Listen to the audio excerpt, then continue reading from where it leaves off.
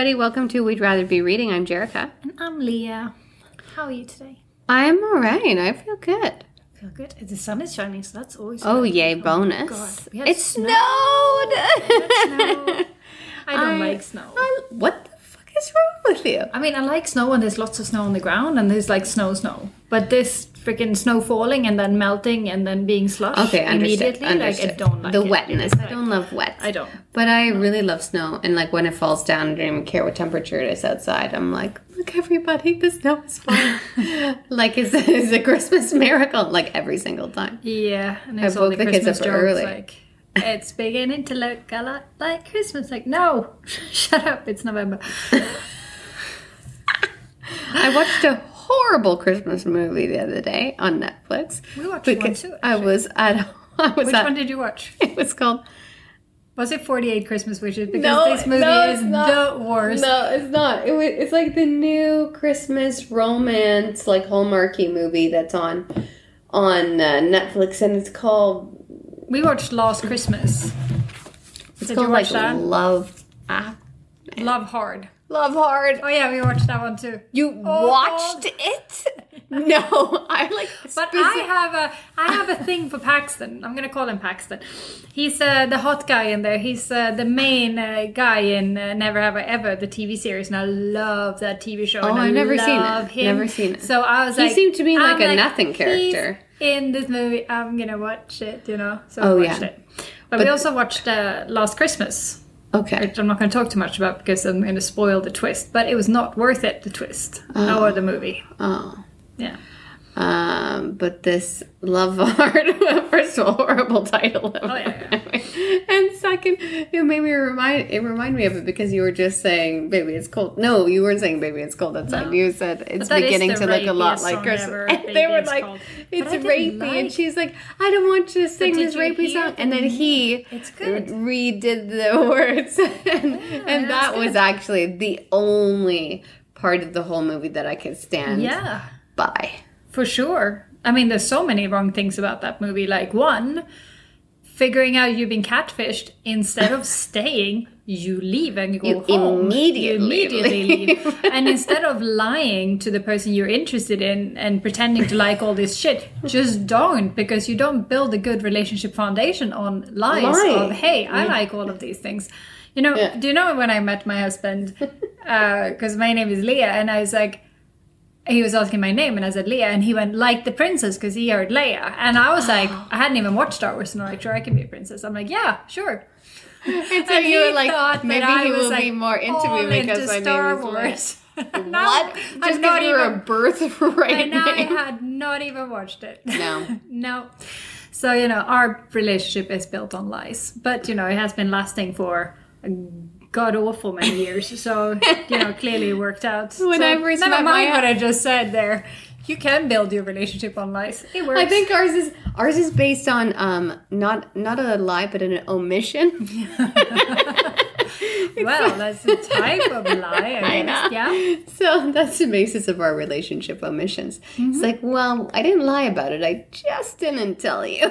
Yeah. Because he's 10 years older than me, and I knew he was going to be 10 years older than me. Mm-hmm. But I was 23, and I figured that at 33, successful engineer, pilot's not going to be interested in a 23-year-old halfway across the world. So I just didn't tell him how old I was. He was like, how old are you? You're like, it's a good question. We don't talk about our age. No, age is just a number. Age is just a number. Yeah. I'm wise for my age. I have experience. I have a job. Anyways, then eventually he found out how old I was. And I think forever he still didn't know. I think I turned 25, and he's like, how old are you turning this year? And I was like, yeah. And then only when I actually moved in with him when I was 26, he was like, you're 26? I'm like, yep. Cha-cha, now you got a 10-year younger girlfriend. How do you feel about that? You're involved. You kind of always had it, but you just didn't know. Boom. So whenever people would ask us, how old's your girlfriend? He'd be like, I don't know, 20-something. Honestly, he's so oblivious. Yeah. I don't think it would never have even mattered to him. Anyways, age is just a number. So this week we read The Gilded Wolf and there is an interview at the end of the audiobook where she says her name. So I've been practicing. Boom. It's Roshni Shokshi. Nice. Yep. So I've been practicing Roshni Shokshi. Wow, Leah, yes, this is a movement I should get forward. A gold star for saying her name right. Many stars. Many stars. Send them my way on Twitter and Instagram. Thank you.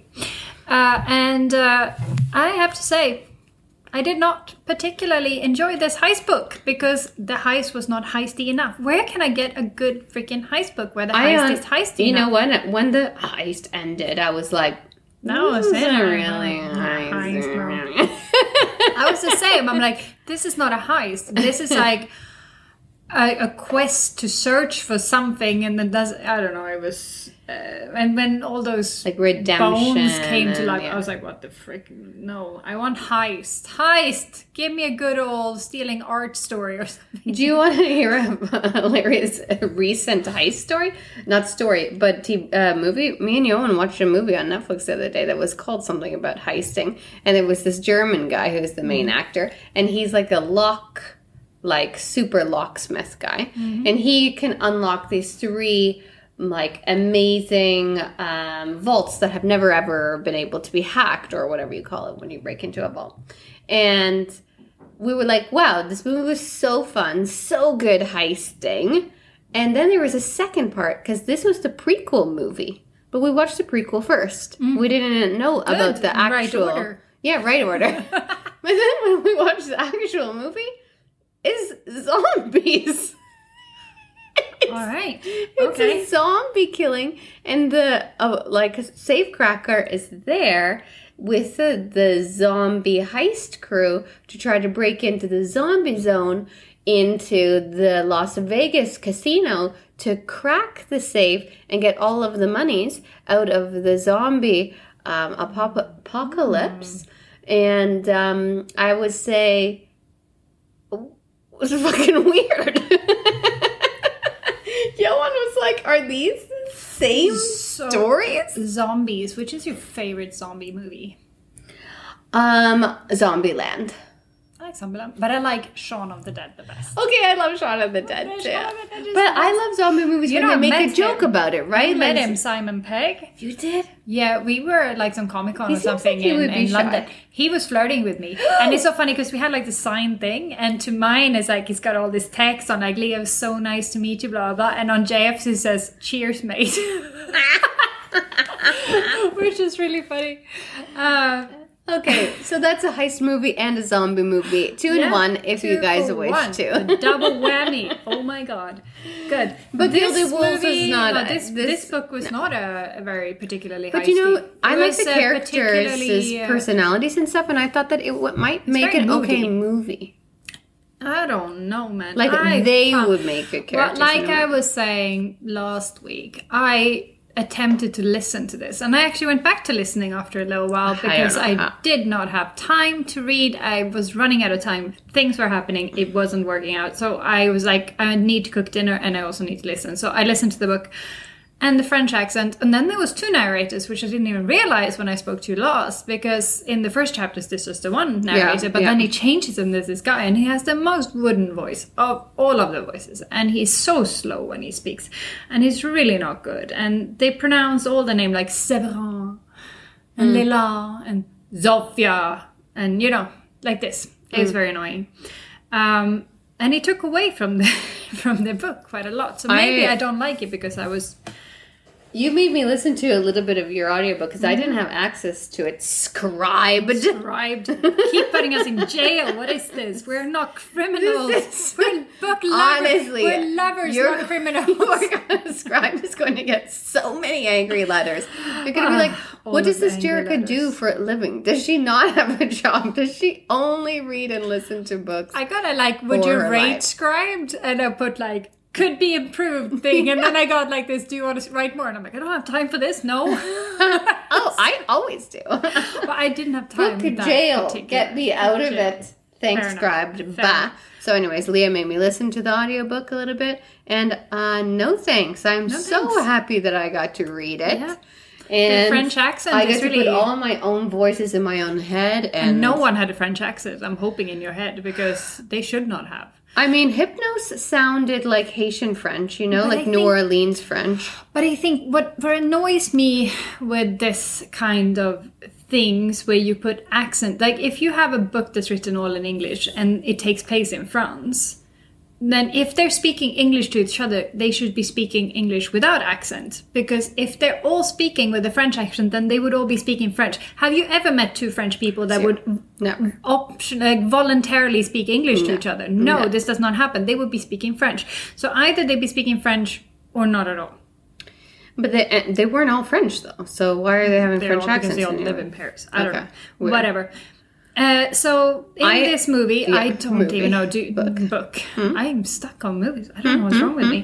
Do you have a super summary? Because I'm not sure about if I can summarize this, because I try to take I have a ton of notes to the point of where I'm not so sure I'd be able to super summarize it, but I would say that it's like a diverse and also queer group of ragtag individuals set in France in the 1800s, which is pretty unique, I would say, for the era. And there's lots of mixed race too. Which is, I guess, maybe not unique, but at least not very tolerated, I'm guessing, back in the days. No, especially not for being like heads of houses and stuff.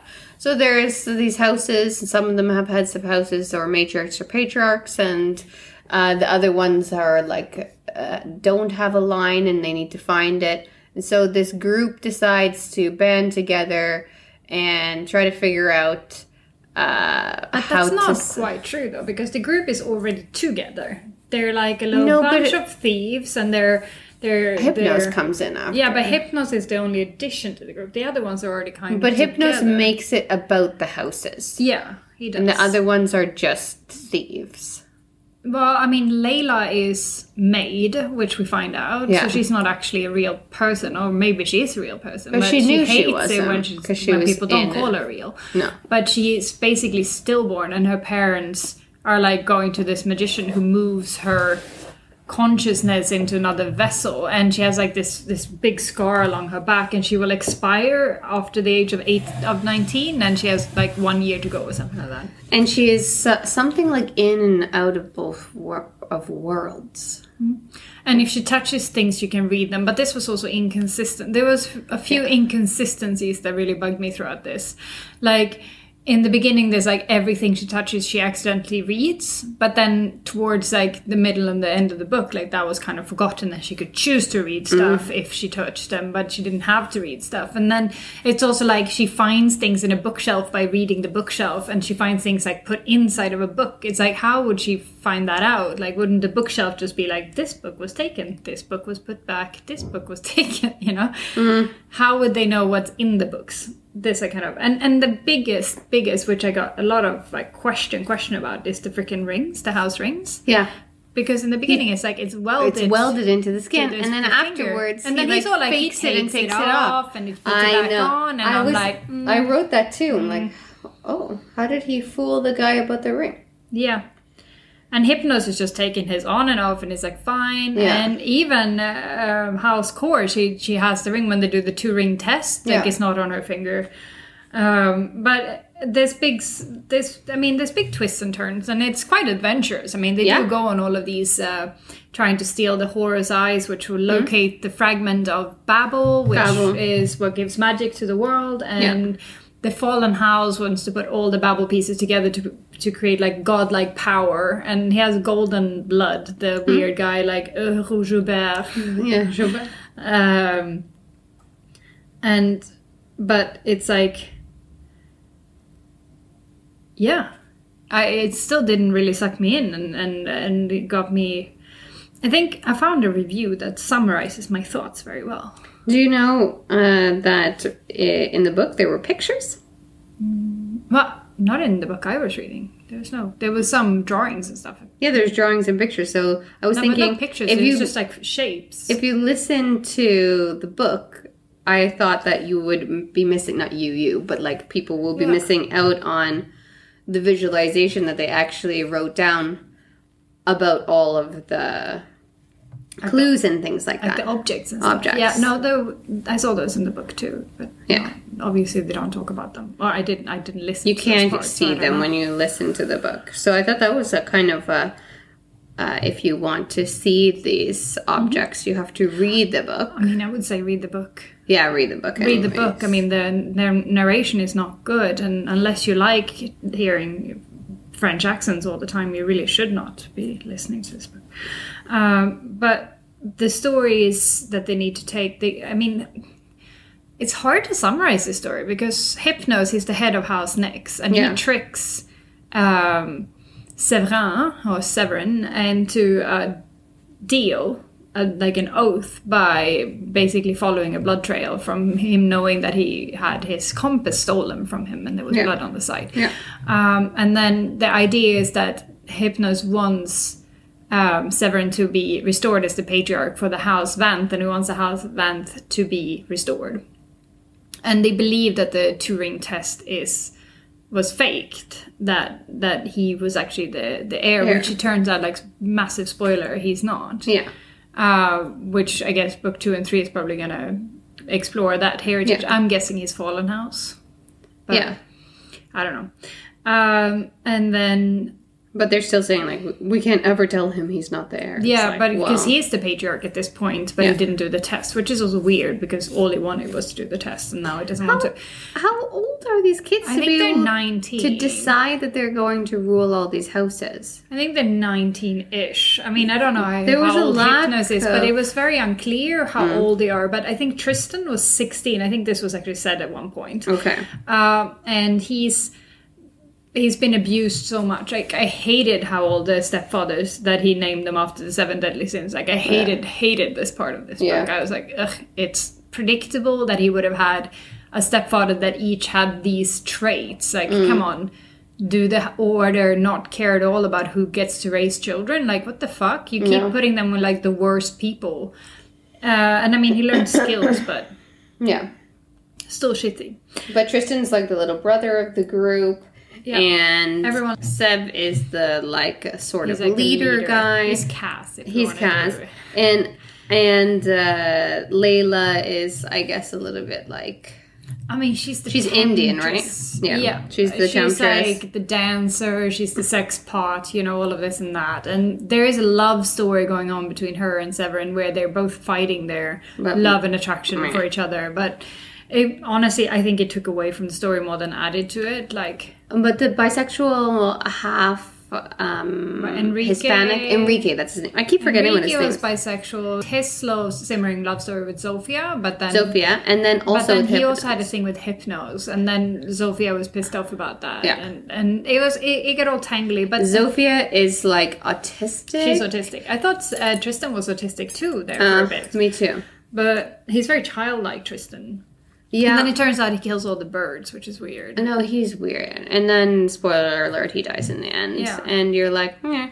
Yeah, and everyone's, like, devastated by this. Yeah. Nama, like not being able to do life. And it's like, but first of all, it was like he was captured, and then he was also, like... He betrayed them. And then, no, just kidding, he didn't betray them. And then, no, he is betraying them, and just kidding. And then we have to forgive him. There was kind of a lot of that. And I actually wrote here that... like, similar to Six of Crows and Shadow and Bone, where they have all these great plans, but then it, like, somebody outplans them, or like they get crossed or outwitted or things like that. I mean, like, I love that. I love that. But in Six of Crows, I love that because you are like, oh, they have such a fantastic plan. This is going to go so well. And then shit, like, right at the beginning, shit would just go, like... straight to hell, and you'd be like, oh my god, how are they going to get out of this? Whereas this one, it was more like they almost succeeded, and then towards the end something got thwarted, and I don't know. But then a tiny bit was also like, but haha, Sev planned for this double cross. But it's also like Severin's freaking door to his bedroom is a special door that's hidden in a mirror, and the mirror has a snake around it, like the Ouroboros, like his house. And I'm like, oh no, how very hidden. Yeah. There's mirror doors with a snake around it. I wonder where that leads, like... And I also wonder if it was just in reading the book, or if you would have gotten also it in if you were just listening to the book. But there were hints of things everywhere. Yeah. And I figured everything out the entire time. And then it was actually like twist, but you're like, but yeah. Yeah. And but I found a review that summarizes my feelings about this book very much. And it's inscribed by Grandpa Hobo 1. Amazing. That is the most amazing reviewer name I've ever heard. There isn't anything about this book that makes your jaw drop. It's just a good magic / steampunkish story with interesting characters set in a time and place when those things would have seemed quite probable. The only drawback, for me anyways, was the romantic subplot that at times became a significant distraction. Fortunately, the author never let it overwhelm the main story. And it's a 3-star. And I'm like, when I came in to review this, to rate it when I finished, and I'm like, I want to put this as 3. Then I ended up putting it at 4 because 3 is mean. But it really is a 3-star for me because I did not care that much for these characters. Like, I wasn't invested in the Layla and Severin love story. I was more invested in Enrique and Sofia, but then he screwed that up by adding Hypnos into the mix. And Hypnos was an interesting character. I mean, I liked how he was like trying to get in and they were like trying to keep him out and he had to gain their trust and all of this and that. And Severin is just a moody fucker and not even a good moody fucker like Cass. No. Just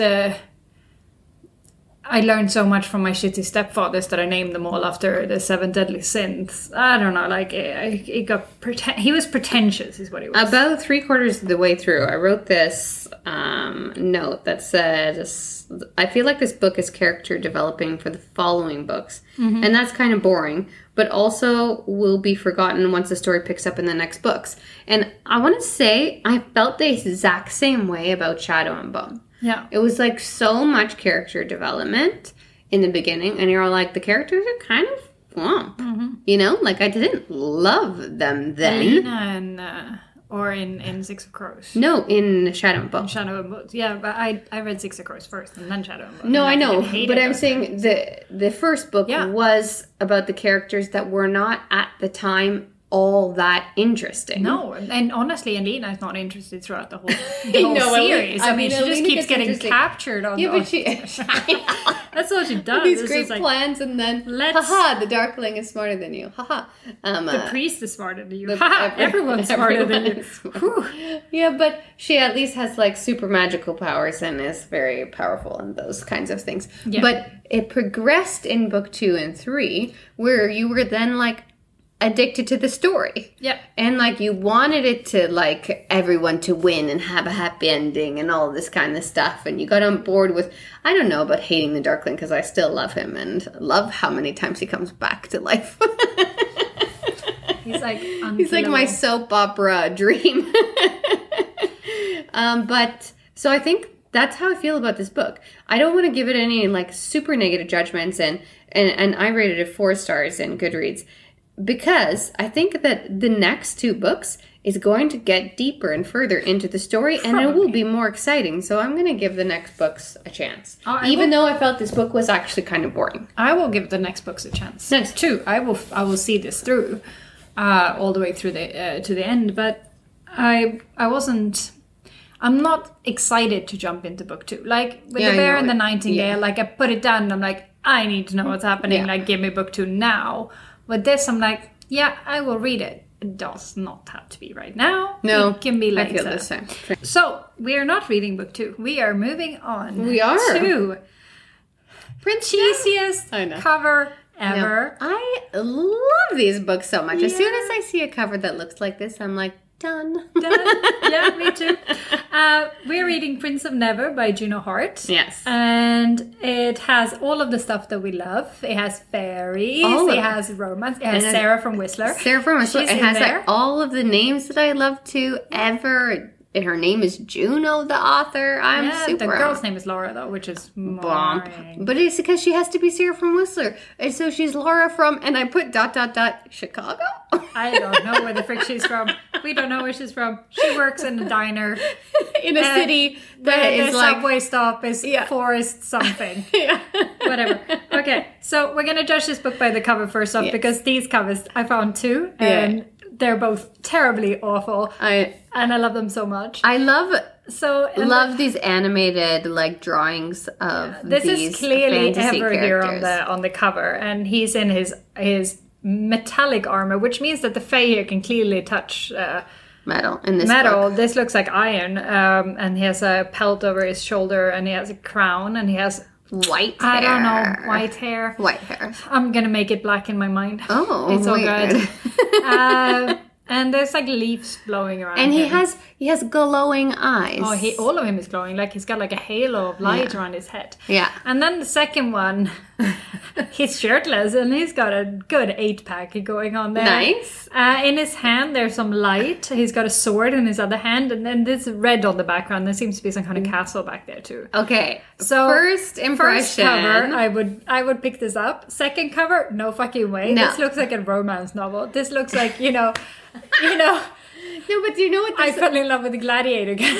You think so? Because the second cover with the dark red makes me think that this is a vampire love story. Yeah, probably.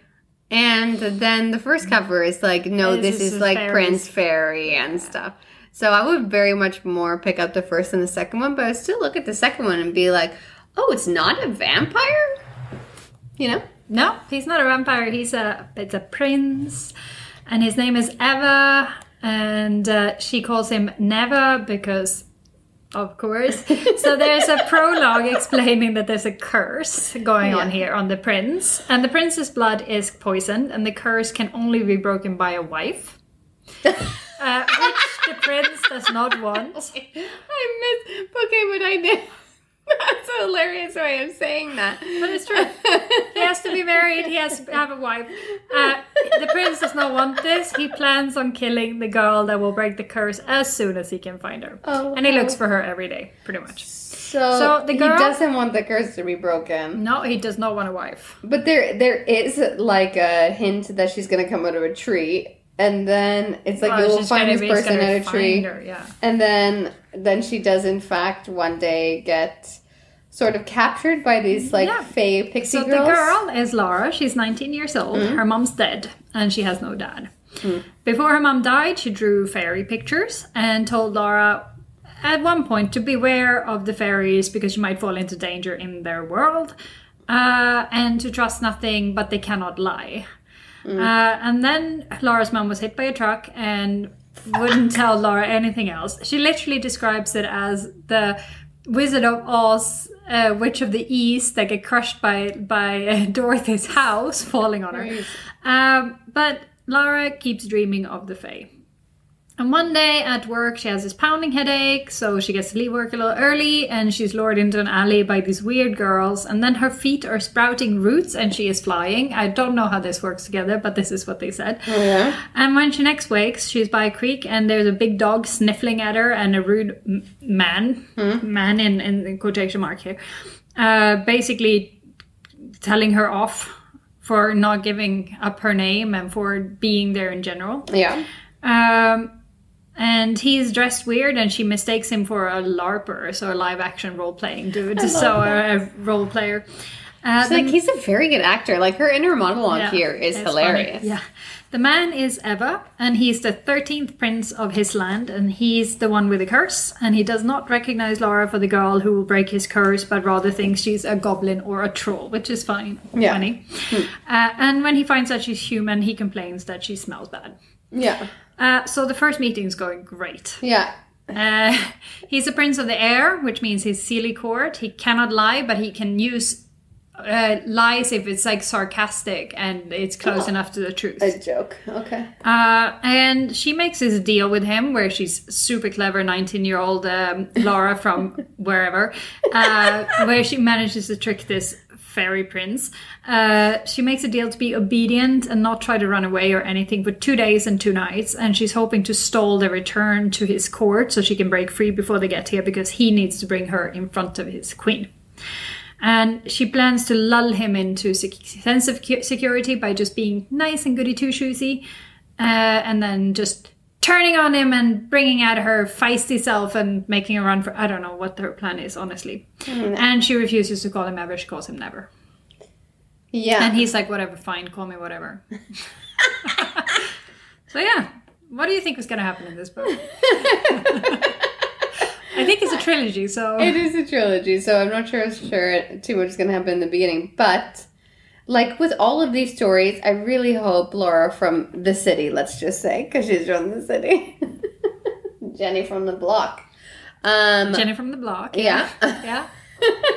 I really hope Laura from the city is more than just Sarah from Whistler. I think she is.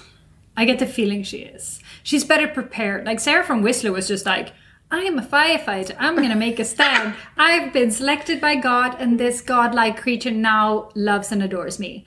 All great. Whereas I feel like Laura from the city is, her mom has been planning. She knew this was going to happen. So some deal has been made at some point with someone.